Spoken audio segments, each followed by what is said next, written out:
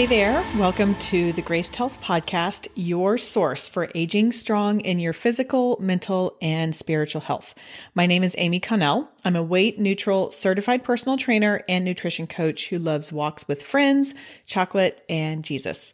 Whether you're looking to grow stronger as you age, nourish your body, mind, and spirit, or fit all the pieces of your health together to holistically thrive, this is the place for women over 40. I'm here to guide you in the areas I can and bring on experts in the areas I'm still learning. And of course, we cover it all in a whole lot of grace.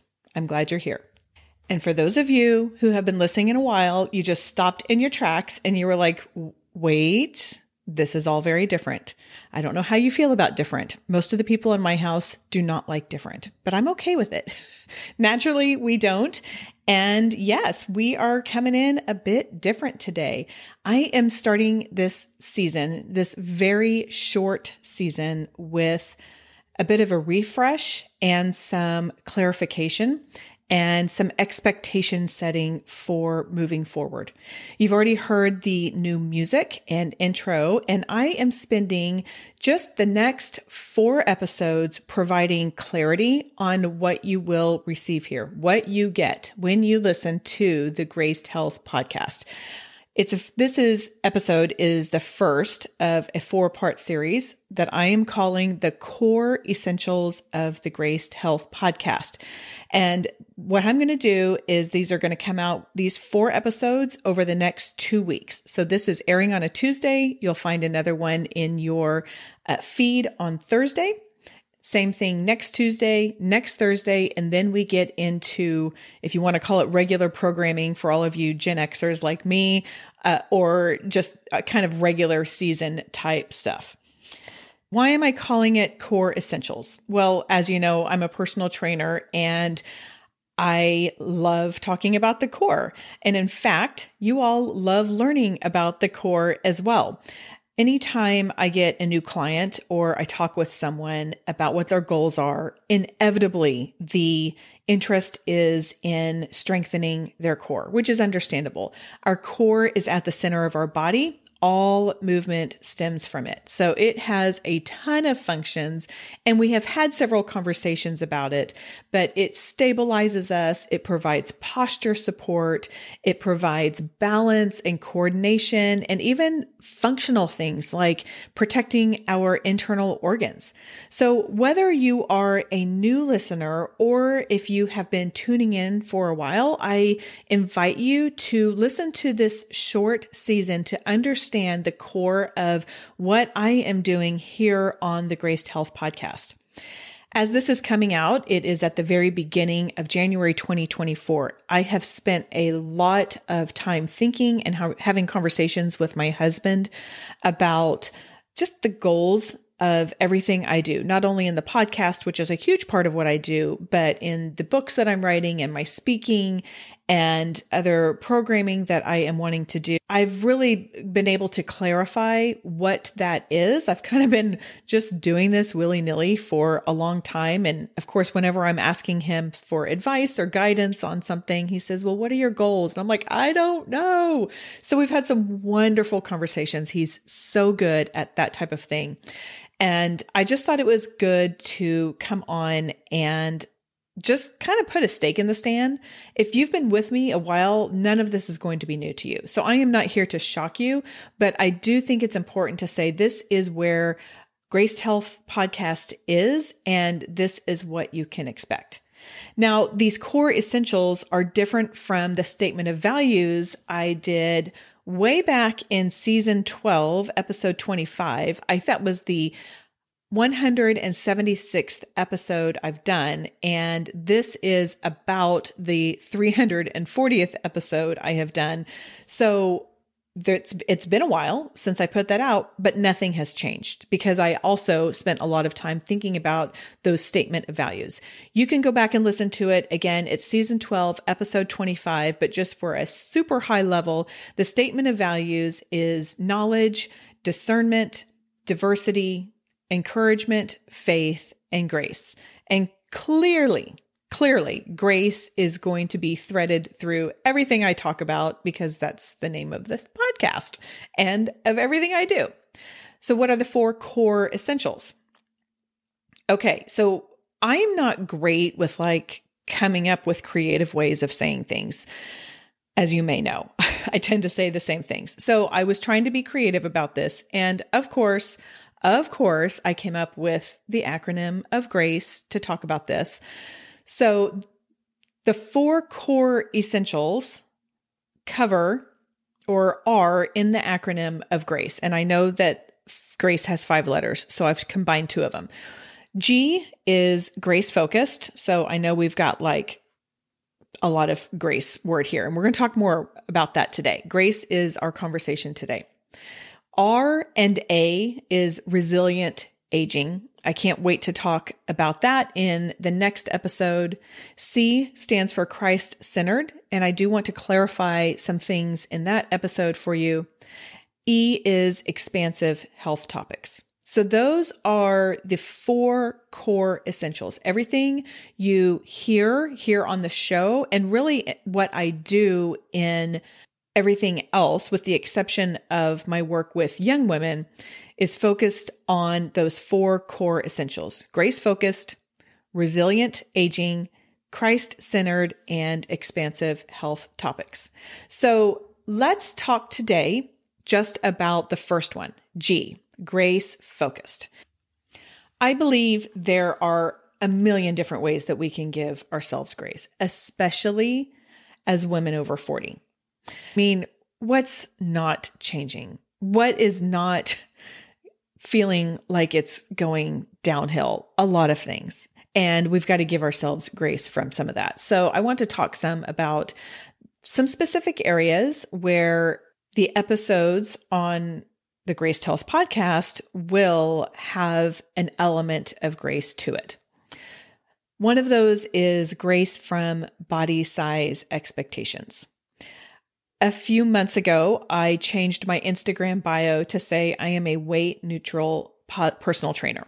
And I've kind of been that way for a while, but I'm just putting that in there right now. I am weight neutral. I try very hard not to have conversations on here that focus on weight or size.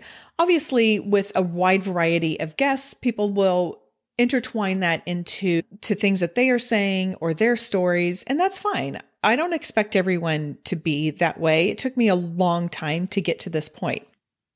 One thing I love in some of the areas that I've been learning in is the American Medical Association has finally acknowledged that BMI isn't a useful health tool. So I have said for a long time, really since I started doing this, that BMI is not in the Bible. BMI is body mass index. You are probably aware of that. It's a ratio of your height to weight. It doesn't take into consideration other factors like muscle mass and hydration. The thing I always like to say is, if you don't believe me, Google professional athletes with a high BMI. So our health is indicative of so many factors, and that can include things like your environment. Like, are you living in a safe place? What's your socioeconomic status? What is it like in the community that you're living in? Family history is another factor of your health. Some things you were just born with. Our genetics drives our health. So do things like metabolism, and as well as other habits and behaviors that we just inherently have, or that we learn from the people in the community around us. And then our health is shown in many areas, like your blood work, your functionality, how are you sleeping, how's your mental health. It's not indicated by our size. So I'm not interested in having conversations that revolve around weight or size. I understand not everybody is there, and that's okay. But if you are looking to this podcast to learn tips and tricks on how to lose weight or change your body composition, you're probably not going to find it. You will find conversations to help you feel and function well. I use that word a lot. And in fact, I even did a full episode on what does feel and function well mean. That is in season 18, episode 5. So if you're like, Amy, I don't totally get the feel and function well, you can go back and listen to that. So these conversations absolutely do help us feel and function well. And I'll talk more about this in the next episode, which is on resilient aging, what is going to help us thrive and do the things that God is calling us to do, not so we can reach a quote goal weight or something like that. Another area in terms of grace is grace from utmost precision. The word that comes to mind as I put my thoughts together about this is biohacking. So there's a lot of discussion about biohacking right now. And if you're not really familiar with that, or maybe you've heard it, but don't really know what it means, it basically refers to the practice of making changes to your lifestyle, your diet, your environment, in order to optimize and enhance biological functions and performance. So there's a lot of various tools that can be used for that, techniques, technologies to improve this mental and physical well-being. And then it can also help you achieve specific health or performance goals. So this is the deal. I am all for learning information. I love the science that is out there. I think it is fascinating how far we have come, particularly in brain science and neurological science as it relates to the body in the last 20 years. And these are all things that I've been learning as I've been walking through this podcast. So I did not come in with this information. I think this is fascinating. The human body, oh my goodness, I don't even have the words for it besides fascinating. God created such a complicated and well-oiled system. I don't know if that's the right word. It's incredible. It's incredible. And I love learning about all of this. I love listening to podcasts like Huberman Lab, where he takes all kinds of research and all kinds of science and puts it out there. I regularly tune into movement-related or exercise shows. I read a lot of nonfiction health-related books. With that said, that information and that content can not only get overwhelming, but just daunting. Like there is so much out there. It is daunting. And I believe that's why I get the primary response that I receive in a survey from people who join my list. So when someone joins my list, I invite them to fill out a survey. It takes like 3 minutes so I can kind of get to know them better, get to know their ages, get to know, what if they work and all of that kind of stuff. One of the questions that has several statements says, like, here are several statements. What do you best identify with? And the most checked statement is, I'm just doing the best I can. But when I look around, it seems like it's never enough. By far, this is the one that people check. I completely understand. These survey respondents resonate with that and feeling overwhelmed with moving and eating and body image concerns. And I do kind of think that this trend of biohacking contributes to that. Again, it's daunting. The utmost precision of all of this biohacking feels like it's just too much. And the thing I would like to offer in addition to that is we have got to remember the law of diminishing returns. So let's just think about advertising for a minute. When you decide, okay, I'm going to advertise something and, do some advertising and marketing, and we have a budget for that, initially, either starting or increasing that advertising and marketing budget, that may rise or that may lead to a substantial rise in your product awareness and sales. However, at some point, you can keep throwing all the money in advertising and it's like, okay, I get it. Like one of the things I think about is Third Love a couple years ago. All I heard was Third Love advertisements on podcasts. I heard, and I don't know if it's just because I listen to like female podcasts but I heard Third Love all the time. So at the beginning, it was really effective. And now if I listen to an advertisement from them, I'm not really listening to it because number one, I already buy my bras from there. But number two, like it's just, I've heard it's saturated. And so there's that law of diminishing returns. I think we can have a law of diminishing returns on what we are doing with our body. yeah, let's make some changes. If you're due for some changes, make them. And I'm all for that. However, do we need to get so specific and so detailed that we are 100% fully optimized? I don't think we do. So with all of that said, instead of the utmost precision, I try to offer a zoomed out lens on how to apply information. That's why you hear one simple thing at the end of almost every episode. And rarely will you hear me prescribing something specific and like, this is what you need to do. Now, again, with that said, and this is under the resilient aging, there are some things that are incredibly beneficial to do as we are aging and as women over 40 and women who are in menopause or beyond. So there are some things that I'm like, hey, here's this, but it's never a like, in order to thrive, you must do fill in the blank.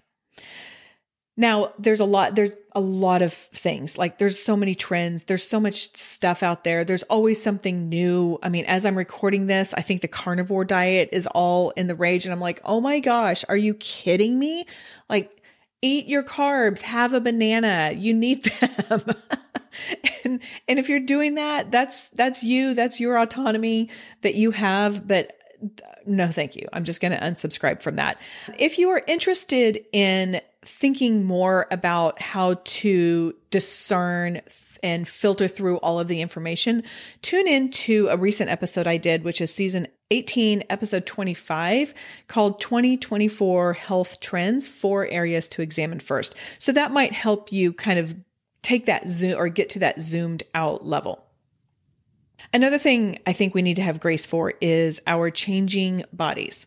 Now, again, this is also covered some in the resilient aging, so I will leave that more for the next episode. But giving ourselves grace for our changing bodies is something that is equally important and ridiculously hard to do. I am in that right now.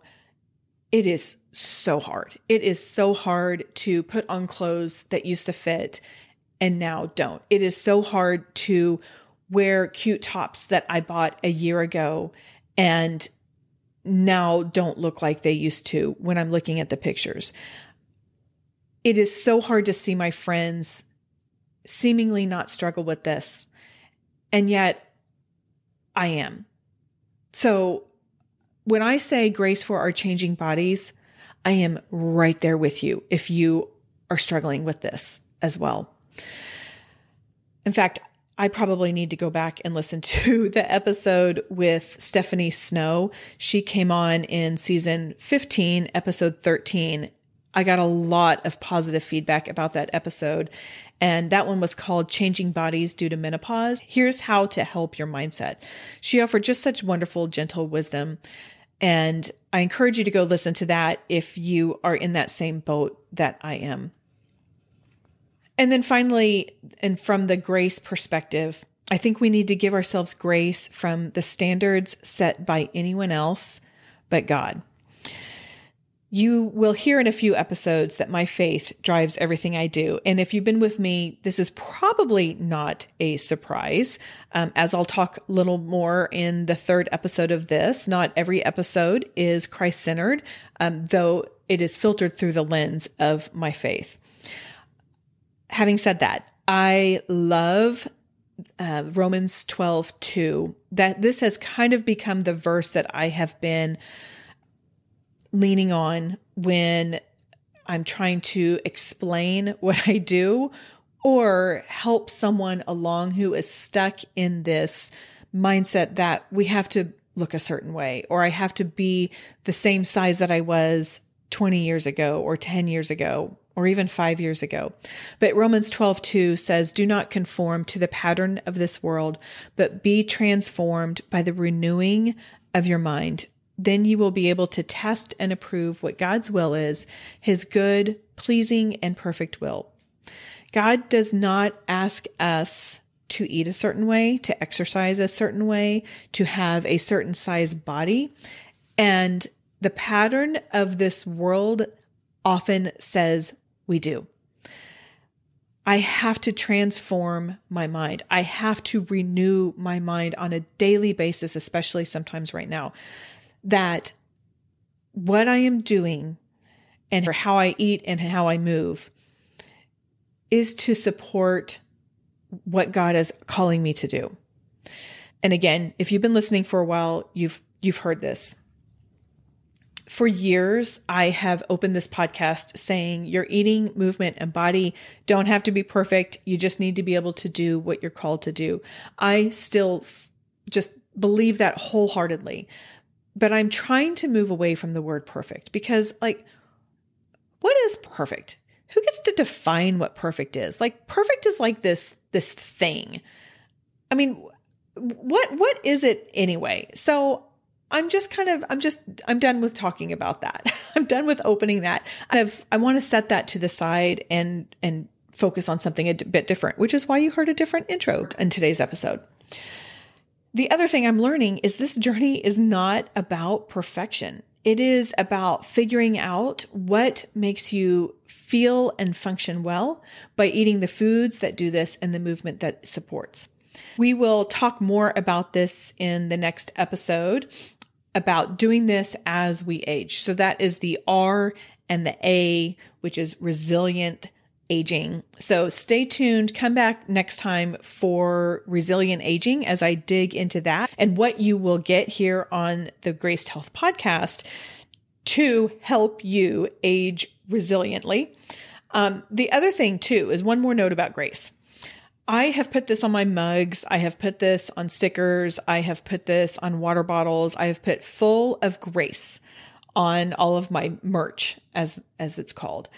So I want to explain that really quickly, what that means to me, full of grace. So one thing is full of grace for ourselves. We need to give ourselves a lot of grace, and even just not even in the health world. Like, I have been beating myself up over some things that I did not get done, even though I had the best of intentions with my business. And I'm trying to give myself grace about that. I need grace on words that I have used in my relationships, or ways that I have treated other people, or places I've dropped the ball. Like, we all need grace, right? Like, and these are areas that I'm trying to give myself grace in. So full of grace definitely means for ourselves. Full of grace, I believe, also means for others. This isn't really in the health space. I don't need to tell you how angry the world feels right now, how challenging it can be to get on social media. And by the way, if you've gotten off of social media, I applaud you. I've really considered doing that in my business. It's hard to be on. But I think we need to give others grace when they don't think like us, when they don't act like us. You never know what kind of day they've been having. You never know how they got to where they are. And I know this is hard. I know it's very hard, but if we can just give others some grace, I believe that we can just make the world a kinder place, even if we don't understand it. So that's the others. And then the final one is really just kind of an inside joke with me and my family, and I'll let you in on it. So my grandfather, we would go visit him about once a month when I was growing up. So I grew up in Oklahoma, and he lived like an hour and a half or 2 hours away. So we would go visit him a lot. And he had mobility issues because he had a bad hip, and he was a wonderful man, but also kind of a crotchety old man. And forever, when we would go visit him, I would hear him say over and over, you're full of prunes. You're full of prunes. And I never got it. I'm like 8 years old going, what the heck? Like, what in the world? Like, what does that mean? What does that mean? Well, it was finally when I was an adult and I realized what prunes do to you when you have a lot of them.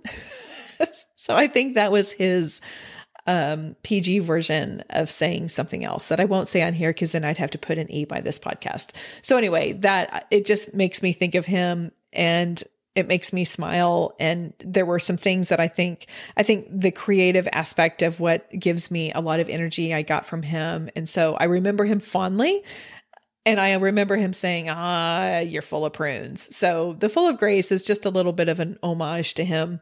And I do not hope that you are full of prunes. And I hope that you do not think that I am full of prunes, but I do hope that you are full of grace in all the ways. So we will talk about resilient aging in the next episode. Until then, be full of grace.